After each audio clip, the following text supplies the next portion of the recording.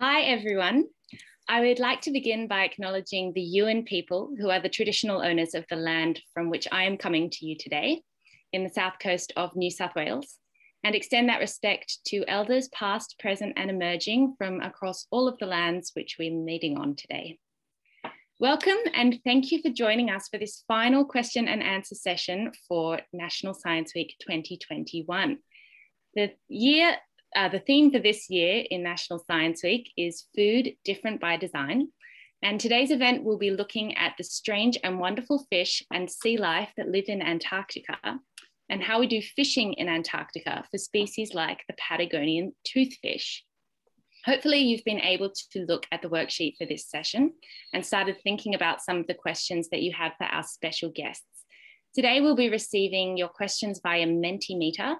So please send your questions to the speakers at menti.com, typing in the code 54103205. Today we are joined by Rhys Arangio, who is over in Western Australia. He is the Senior Manager of Environment and Policy at Austral Fisheries, and he can answer all of your questions about fish that we find in the cold, deep seas of Antarctica, like the Patagonian toothfish. We'll put up a picture of a toothfish here for you to have a look. Hi, Rhys. Hi, Alexis. Hi, everybody. Nice to be here today, and I hope you all enjoy the session. Thanks, Rhys. We're also joined by David Agnew, who is calling in from Tasmania. David is the Executive Secretary of the Commission for the Conservation of Antarctic Marine Living Resources. David can answer your questions about how we can fish sustainably and protect marine ecosystems in Antarctica when we're carrying out activities like fishing. Hi, David. Hi, everybody. Welcome to the session. Now I will hand you over to our host. She is a science communicator with a background in marine biology, a presenter and a model, Laura Wells. Hi, Laura. Hi, thanks, Alexis, and hi, everyone. I hope you are ready to answer and ask some great Antarctic questions, because we have two people here that can answer everything for you. Now, Antarctica doesn't have any native human population or government, so no one really lives there. And visiting Antarctica isn't very easy or affordable for tourists who want to travel there by boat. But scientists and adventurers and research groups all travel there by plane and by boat. So Rhys, I want to ask you, what is it like traveling by boat to Antarctica? Thanks, Laura. Well, I haven't been to Antarctica myself, but I have been to the sub-Antarctic, where we fish around Heard Island. It's an Australian island about 4,500 kilometres southwest of Perth. I went down there on a boat, a little bit like the one you can see behind me, one of our fishing vessels. Took us about 10 days to get there. Leaving from Perth, the weather is quite nice, as you all know, but as you go further south, it gets increasingly cold, increasingly windy. The waves get increasingly larger. And yeah, we fish in all kinds of weather down there, from snow, hail, sleet, 90-kilometre-an-hour winds, 10-metre swells. So it's pretty hectic down there.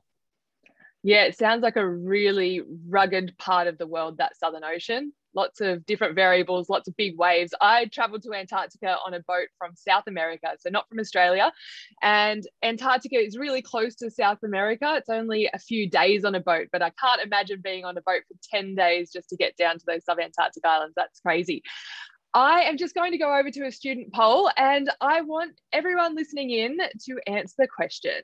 Where do polar bears live? Do they live in the Arctic, the North Pole, or Antarctica, the South Pole? What do you think? You can answer at menti.com with the code 54103205. So do polar bears live in the North Pole or the South Pole?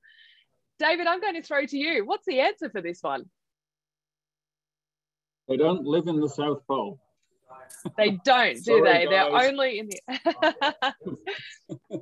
they're only in the Arctic, everyone. Polar bears are only in the Arctic. We don't find them in Antarctica. Rhys, I want to go back to you. When you have been traveling by boat down to the sub-Antarctic islands to go fishing, have you seen many other animals in the ocean down there on your way? Yeah, we do.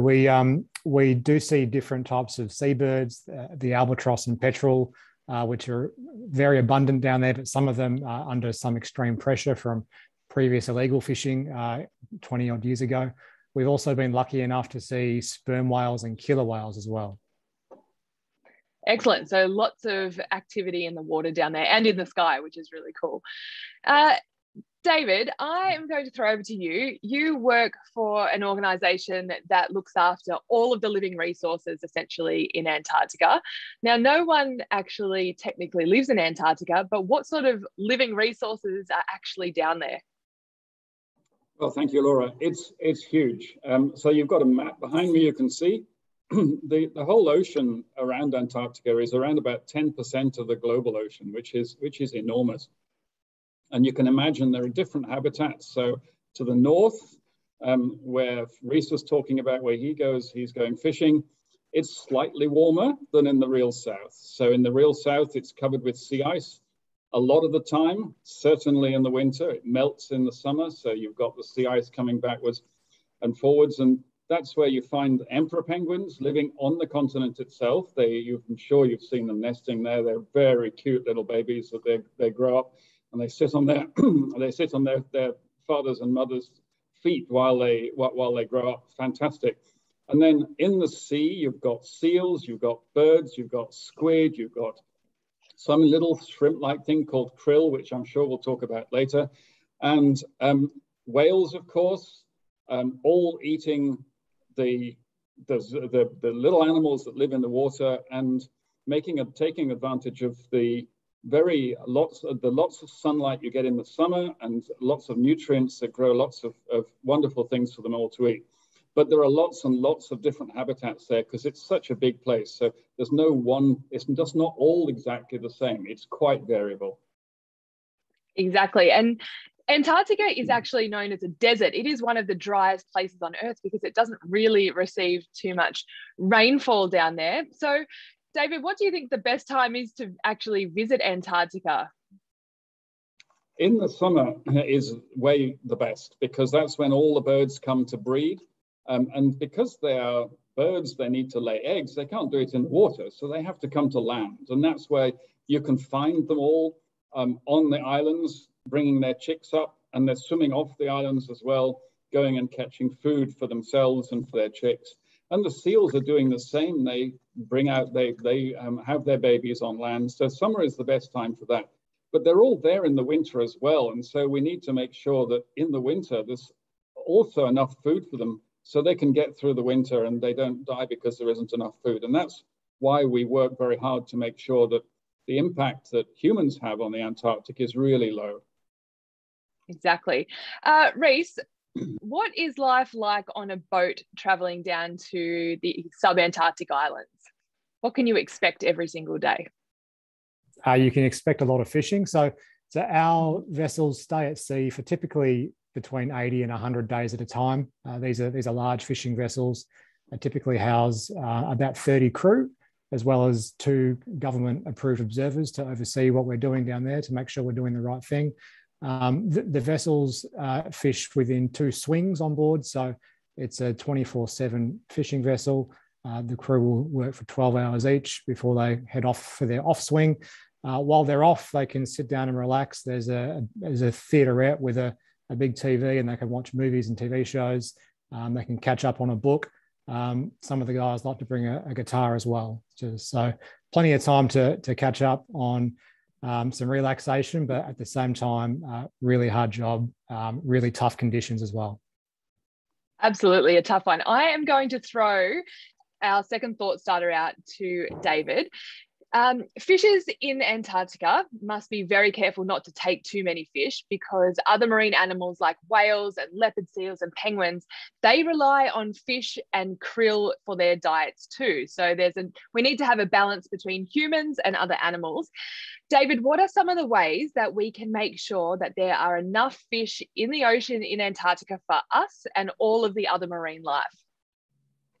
It's a really great question, Laura. Thank you. When we do this sort of thing everywhere, we try and make sure that we don't take that much fish. We take enough fish so that the fish can reproduce and every year, and the populations can be maintained. and that there is some left for ecosystems. And we do this across the world. This is good fisheries management. But we take an extreme view in Antarctica. So let us say that the normal level at which we fish something down goes from here down to here. In Antarctica, we say that, no, we're going to make sure that there's that much of it left. So we make sure that there's more than enough of the original population left for all the predators. So for instance, in Rhys's fishery, it's not fished really hard. It's fished lightly in a sustainable way. So there's plenty of food there for all the ecosystem to maintain that. But it's also making it possible to have a fishery so that humans can eat the fish as well. Unreal. So Rhys, you and your company, you actually fish down in Antarctica and the sub-Antarctic islands. What is one of the species that you try and catch? So our target species in the Heard Island fishery, we have two. The main one is the one sitting behind me. That's the Patagonian toothfish. It can grow up to almost 2 meters long, over 100 kilos, but the size that we like to catch is similar to that behind me. So about 1 meter long, about 15 kilos or so. It ends up on the plates of some really nice restaurants around the world. And you can also find that here in Australia as well. And what other species besides humans eat the Patagonian toothfish or the Antarctic toothfish? Well, quite interesting. So while the toothfish is a predator down there at the bottom of the ocean, they also have, they are also prey items as well. So we do know that the sperm whales do target the toothfish, and we see that ourselves with some interactions between toothfish and sperm whales.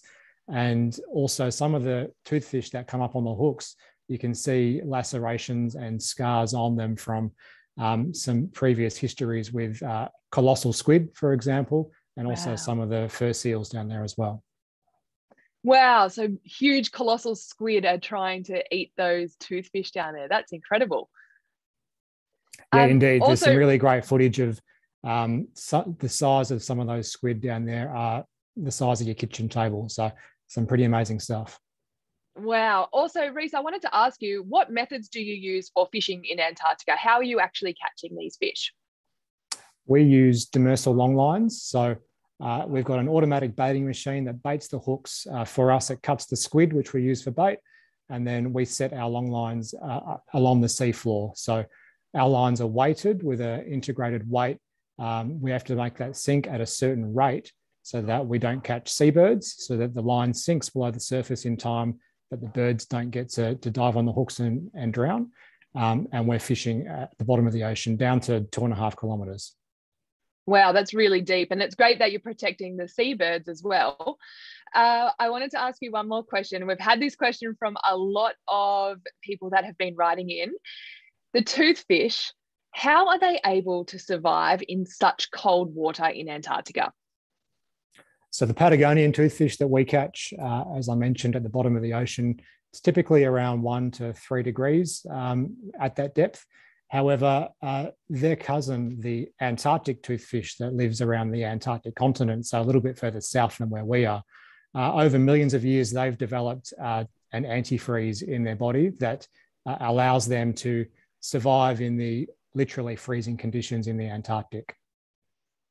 Wow. So these fish are kind of like X-Men. They've got this antifreeze protein that they've evolved in their body to make sure that their blood doesn't freeze, because if their blood freezes, it causes crystals and it will kill them in their blood. So they are able to survive in such cold waters down there. They are an amazing species, and that's pretty cool.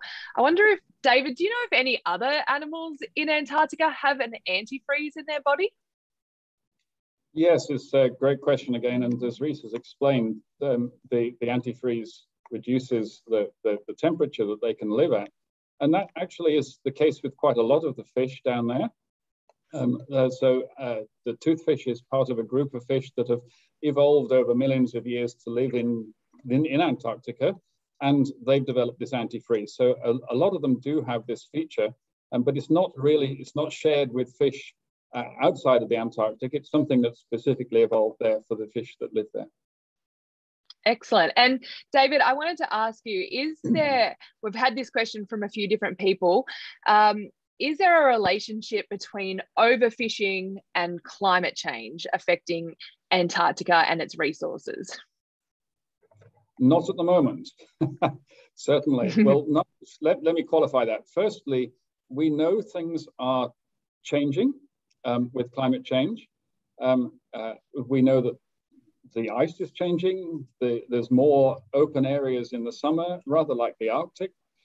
We know that there's some shifts in the distribution of some of the animals, including some evidence for shifts in the distribution of the krill, which we will talk about, this little shrimp thing. At the moment, there's not really very much evidence for what's anything that's happening to toothfish as a result of this. The second part of your question is that, does this lead to overfishing? And as I said, to start off with, we're fishing these animals very lightly. So there is no overfishing at the moment. And as climate change changes distributions and the amount of fish that's down there, CCAMLR's job is to make sure that that's the CCAMLR, that's the organization I work for, is its job to make sure that it knows how much fish is there, so that if there's a reduction in the amount of fish, there can also be a reduction in the amount of fishing. So they stay in balance.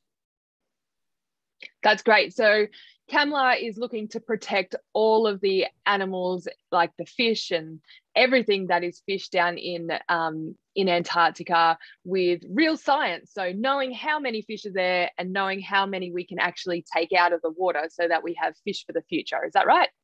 That's absolutely right. Excellent. I have a question here, David. Antarctica kind of doesn't really belong to anyone. No, not one country owns Antarctica. So why can no people actually really live in Antarctica besides the scientists? That is just to explain where Antarctica came from. It's always been an icy continent. It was only really discovered around about 100, 130 years ago. So it's not really been, no one's really known about Antarctica for an awful long time, and no one is living there at the time when it was discovered. So after the discovery, a number of countries started to say, well, I discovered this bit of Antarctica and I discovered that bit. But in the 1950s, they all sat down and they decided that they would set aside Antarctica as a whole for science and peace. And this is what's called the Antarctic Treaty. So all the parties decided that they weren't going to do any claims. They weren't going to go and put areas of the map saying, this is my bit, this is your bit. They were all going to do it. And that's why you have research across the whole continent and research in the ocean around it that is multi-member. It's so many different countries participate, and nobody actually says, this is my bit or this is your bit.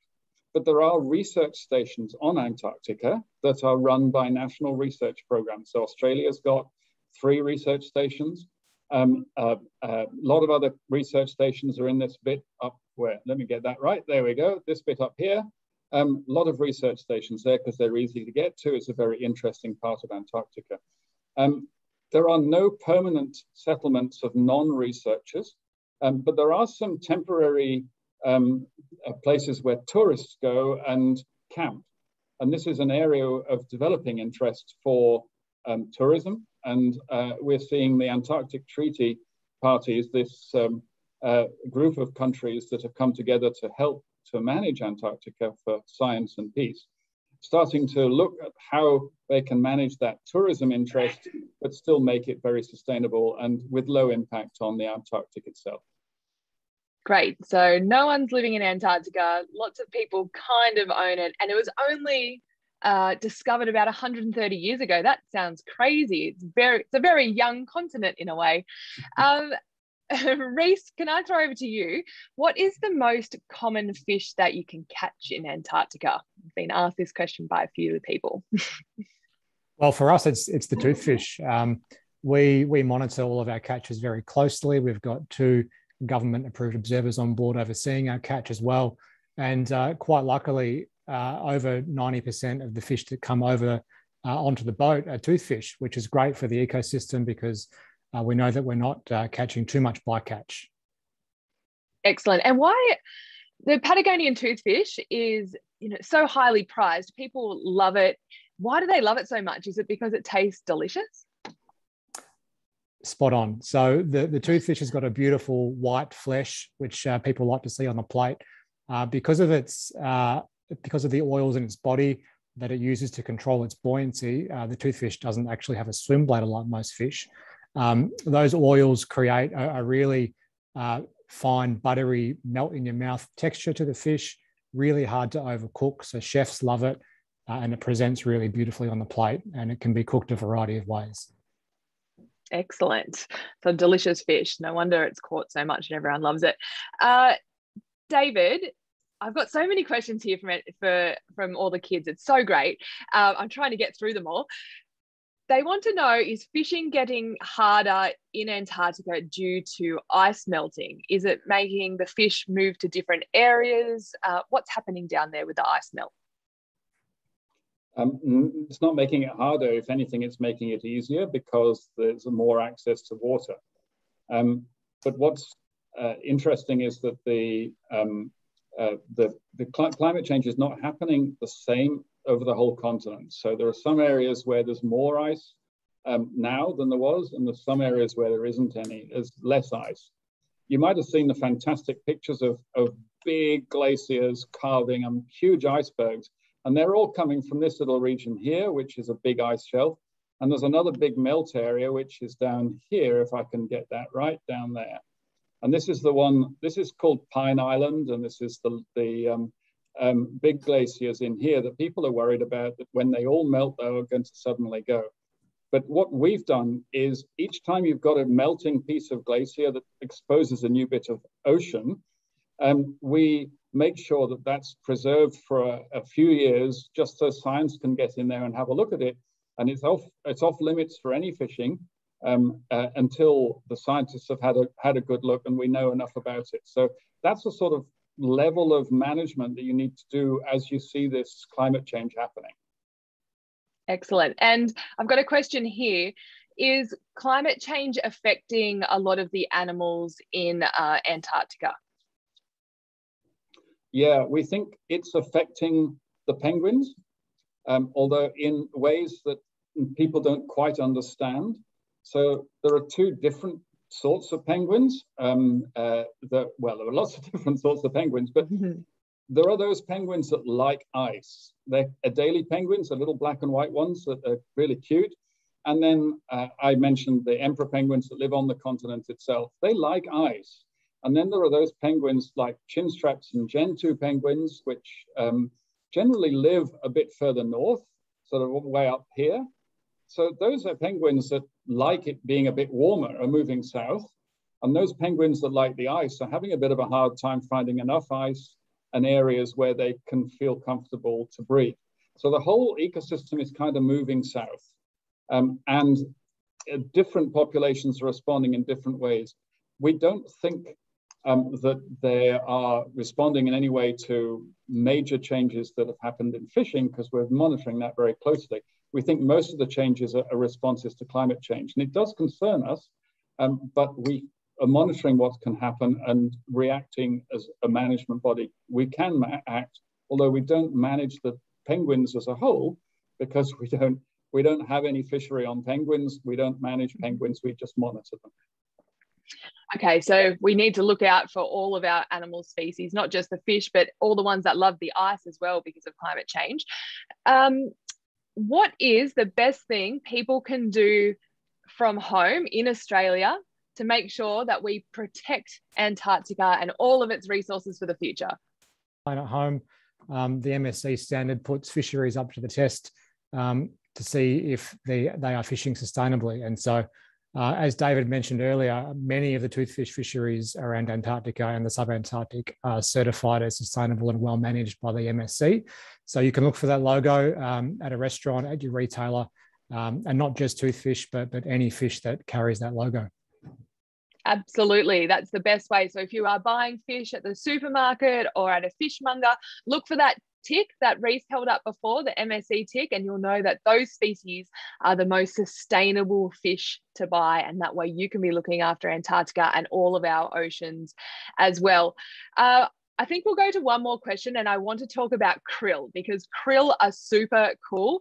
They are small, kind of prawn-like looking animals. They can be up to about 6 centimeters long, and they're all through the water in Antarctica, and they're the bottom of the food source. So many animals eat krill: whales, seals, penguins. David, how can we protect our krill species, these small, tiny prawn species in Antarctica? So I want to say something. Antarctica is really unique in lots and lots of ways. But if you look at that map behind me, it's unique in a way that no other ocean is. And that is that it is circular. So you can go all the way around Antarctica, and you do. Krill go all the way around Antarctica.